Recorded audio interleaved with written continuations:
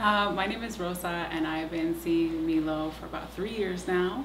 I've been in hair for 10 years, and I met a client, Tom, who recommended that I come see you. What I didn't expect was that we would go into something that I've been struggling. I was diagnosed with interstitial cystitis at 24, so chronic pain, inflammation in the bladder. And at 24, not being able to hold your pee is like embarrassing. So it was something that my grandmother actually had, and one of my aunties also had. So obviously like a genetic predisposition, something that carry our pain in our lineage, and we carry this trauma in our ancestry. So we started working on, the shoulder, and we started working on the upper body and the legs, and we started there, and we progressed into the abdominal, which I was so nervous at first because I was like, you're gonna stand on me, but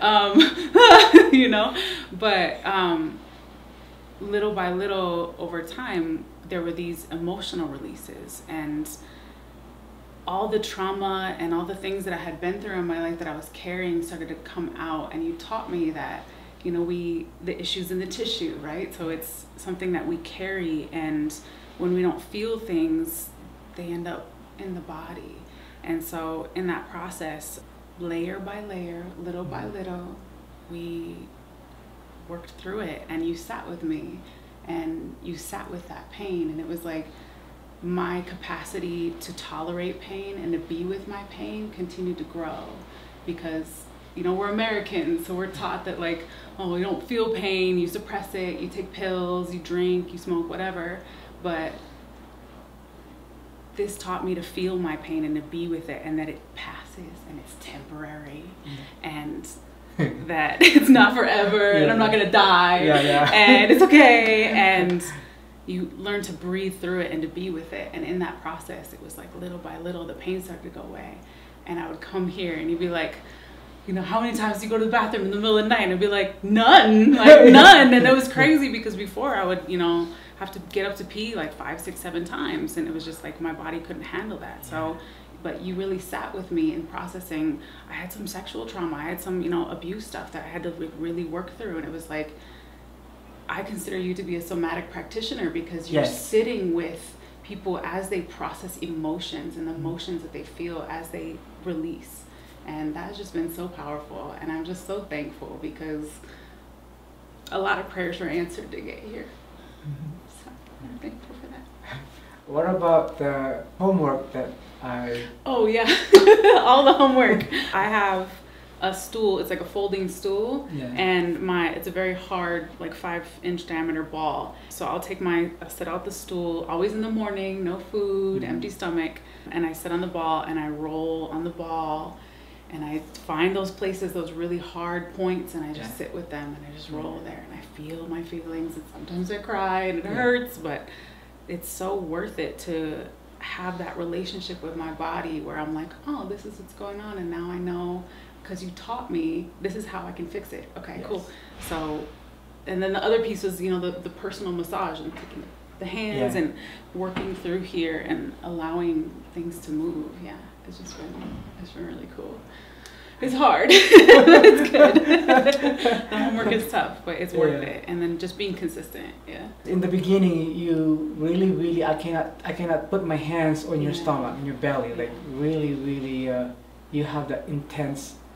Like the pain. Screaming. Oh God, yes, I would like curl up. Yeah. It's layers, right? It starts in layers. So you start very gently at the top layer, and as you work through that, there's emotions, and there's the fear of pain. It's like we're scared to be in any type of pain, as if it's not safe to feel, but it is safe to feel, and you provide that safe space to feel.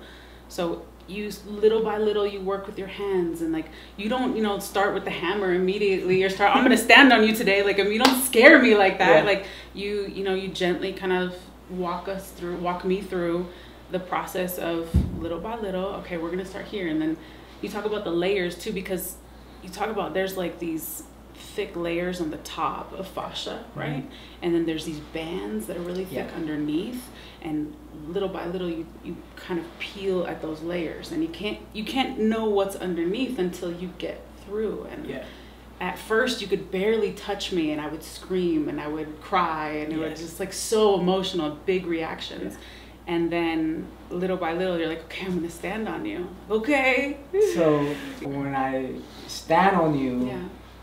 how that feels now compared when we started? Like, oh my gosh, like night and day. I used to scream at you, like just the pain was a 10. It was so intense, and you feel like you're gonna die. Like your body's like, this is so scary, but it's not. Like that compared to now, you stood on me and I was like, okay, there's a person standing on me. There's no pain. It's like pressure. It's heavy. You're not that heavy, but you know, like there's a person standing on me, but I can breathe. It's okay. It's okay. Okay, a minute went by. Okay, I guess we could do another minute maybe. We'll see. Like I don't know. What does Mila have in store for me today? Like we'll see.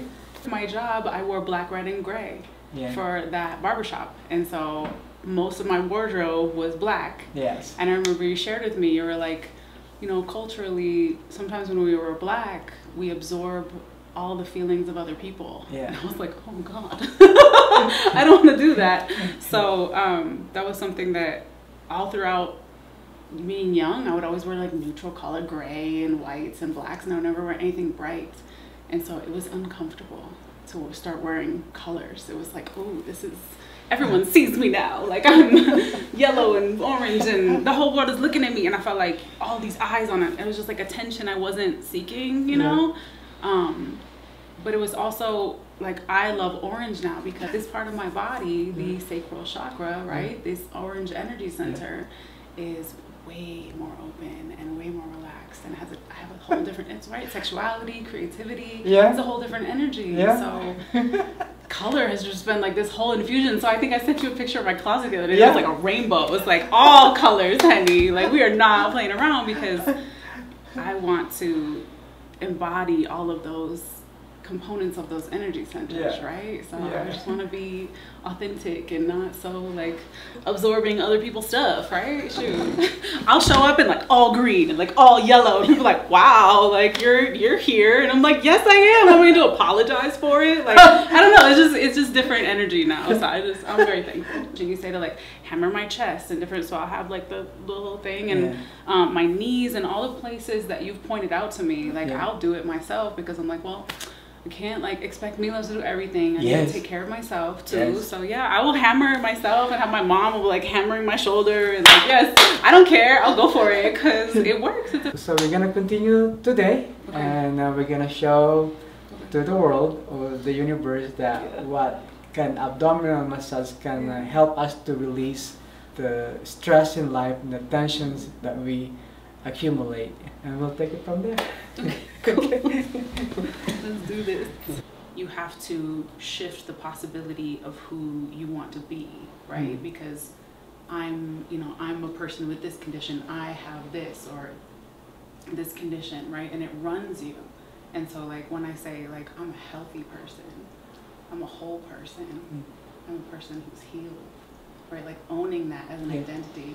Like it's hard for me to say like medicine person, because that's like a big title, but like I am a facilitator of healing. You're a facilitator of healing, right? Because healer is like a big title. Yes. But that identity shift, you know, that's what really changes. And it's like, you know, when I was young, I was like, oh, I'm just a fat person. I'm just a fat girl. But now it's like, I'm athletic. You know, like I'm a fit person, right? That's what I tell myself, and that's what becomes, right? So it's the identity shift of like, oh, if you say like, oh, I'm never gonna get better, like, oh, I'm gonna live with this for the rest of my life, right? Doctors always say that, like, oh, you're gonna have this condition forever. But like, if you believe that, that's the difference. So it's the identity, it's shifting your identity, and like working with someone like you who is like really shifting and moving energy and willing to do the work and willing to like sit with you. And that identity shift that's everything. Because like, yeah, I'm a person who's always moving in medicine. I'm always learning new things. Like, I'm not a sick person. I'm not a mentally ill person. I'm crazy sometimes. But like, but like that's the big piece. Wow. I'm working on a book. I'm coming out of like a really crazy shift, and you've been a huge part of that, and I'm just very thankful to be here. That's why when you first said like be on camera, I was like, no, like I'm not doing that. But then you were like, no, but for all the people that are struggling, for all the people like myself who are struggling with chronic pain is no joke. Yes. But if you identify as a sick person, you'll be a sick person forever. If you identify as somebody who's like willing to take the journey of like, okay, this is a process. I'm willing to take it on. I'm willing to heal myself. I can heal myself. Cool, here we are. You did that 3 years. Yeah. But people want it, in my experience, like one day, one session, 2 sessions, and then they give up. Because the American perspective is this, you know, take one pill and you'll feel better in the morning. And that's this very like, what's it called? Instant gratification, right? They want this instant gratification. Oh, you better get better now. But we didn't get sick overnight. Yes. We didn't develop a condition in one day. So how are we going to get better in one day? The more you don't understand, you're not connected to your body, the more suffering you have. And the suffering keep building up until you're alive, but you're not alive. You're alive, but you're dead inside. You're zombie. But it's the responsibility. When they put the responsibility on you, it's because the culture here teaches that the responsibility is on the doctor. They're supposed to fix me. So I'm going to go to the doctor. They're supposed to fix me, right? So I'm going to go to this person. They're going to heal me. And that's not the truth. The truth is that we are responsible for healing ourselves. And we're responsible for our body and for our trauma, for all the things that we've gone through and for working through that.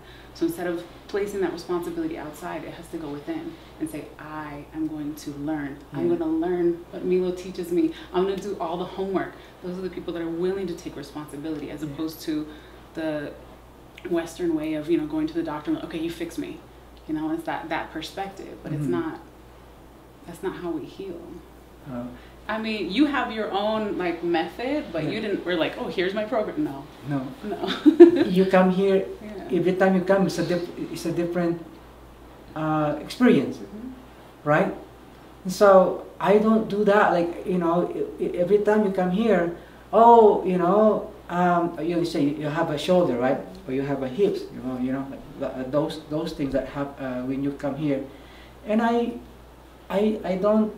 don't even mention you have this kind of label, you know, you have an impinged nerve, you know, in medical term, you know, which is true, but I don't look at it that way.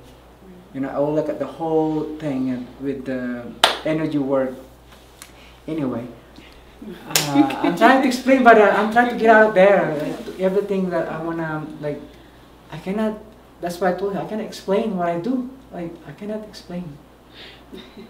You help people move from victimhood to empowerment.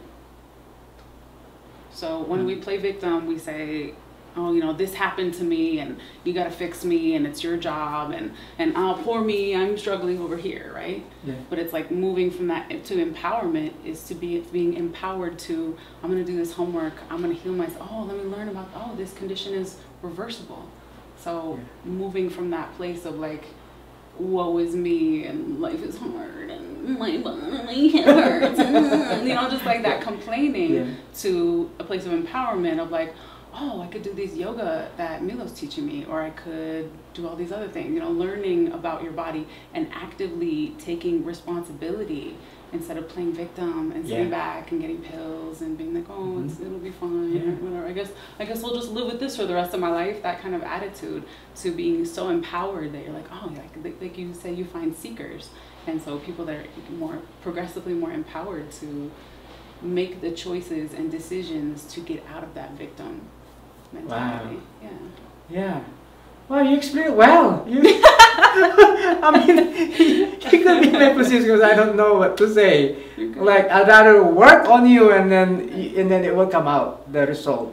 I am uprooting the physical trauma, mental trauma, emotional trauma from a young age up to today. If you're 50 years old, 60 years old, that's a lot of work to work. You can't just one day you come to me and you're fixed. It's a process. Like, she's been with me for a long time, and then her journey, look at the orange. You love it. I remember starting to show up to you and I would be like bright colors, like, oh, look at you. It brought my day, you know? Yeah, it's the willingness to take the journey though. It's like the willingness to go for it and to trust, right? And to trust you that in all of your experience, because you went through the psych field, you know the the Western medicinal approach through like being a nurse. You've seen all of it. Yeah. So you've seen that world, and you've seen the pain that people go through, and now you're in a place where you can really help people. So I just want to support that. You're the best. Thank you. Of course.